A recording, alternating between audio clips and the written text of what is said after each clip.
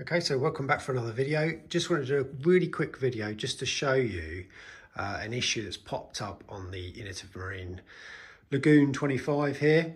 The last video I put up a couple of weeks ago or so was a long awaited video because I haven't done an update for ages.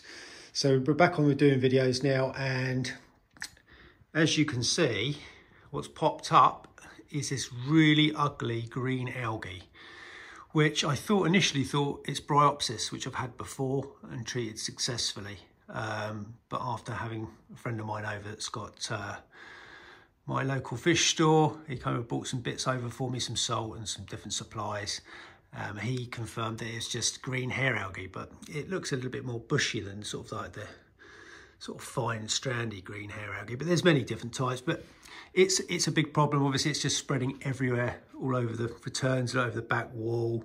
And I know why. It's because I tried to get nutrients up and been like overfeeding basically, and putting lots of reefroids in just to get the nutrients up, nitrate and phosphate, and obviously the organic loads just gone through the roof, and it's just gone crazy.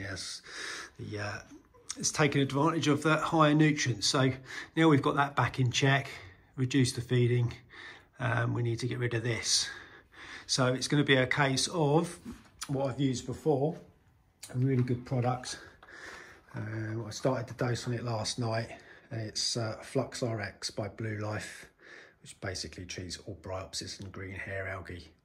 I used it before, and I think within a week or so, it all just turns white and starts breaking away. So I just wanted to show you just quickly in a video what we've got, how we're going to treat it. It's say day one now, so I put it in last night, and hopefully we should see it all disappear over the next week or so. But yeah, because what it does is it starts suffocating and growing all around the base of the corals and suffocating it out. Obviously light can't get to stuff, and it's a big problem, as well as being really unsightly. So that's what we're going to do. Just let it roll. I'm going to check back in this time next week and show you hopefully a big improvement on the tank, and it should be starting to clear up. What happens is it usually just turns white, from what I can remember, and yeah, it just sort of breaks away. But as you can see, it's all in between this candy cane here and the hystrix. Yeah.